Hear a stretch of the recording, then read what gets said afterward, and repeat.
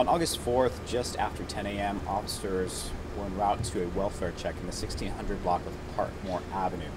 Upon arrival, they discovered an adult female who was suffering from at least one stab wound. A second juvenile victim was located in the residence, and arriving medical personnel declared them deceased at the scene.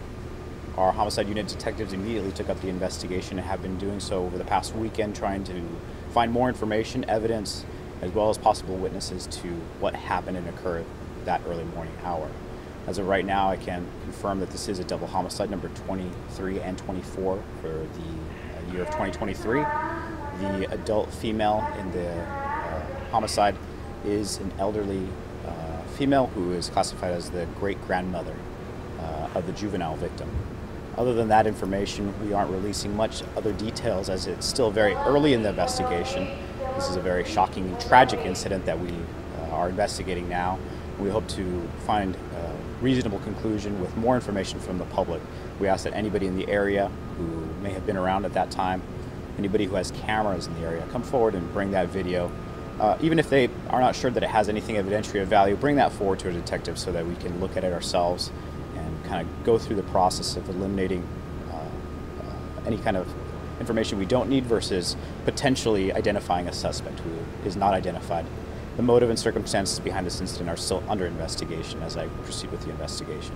Questions? It looked like there was a break-in in the home.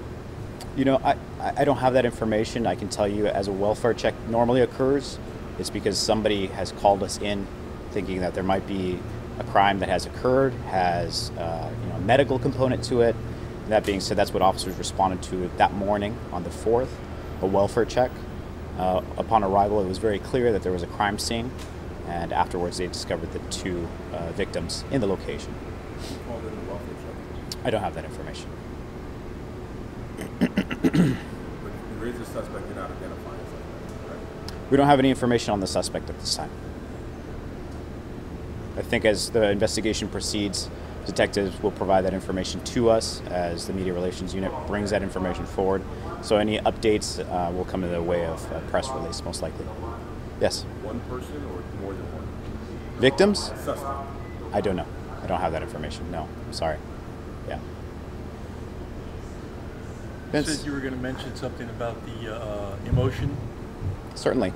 Obviously, as officers arrived to the scene and quickly discovered that there was an elderly female victim as well as a juvenile victim, it's not just traumatic to our officers that are going through the investigation, but also traumatic to the community as a whole. Anytime our community, especially in the city of San Jose, we're a very small city when it comes down to knowing one another, have to experience this type of loss. It can be traumatic, it can be painful, and they have to be rest assured that our police officers and our detectives are the finest in the nation. They're going to work until they find a conclusion, a reasonable conclusion to this case, and that means having somebody or someone additional in custody and held up to trial for the crimes that have occurred. That being said, it's still very early in the investigation, and regardless of the emotional impact that it may have to the community, we're seeking justice for the loss of two lives.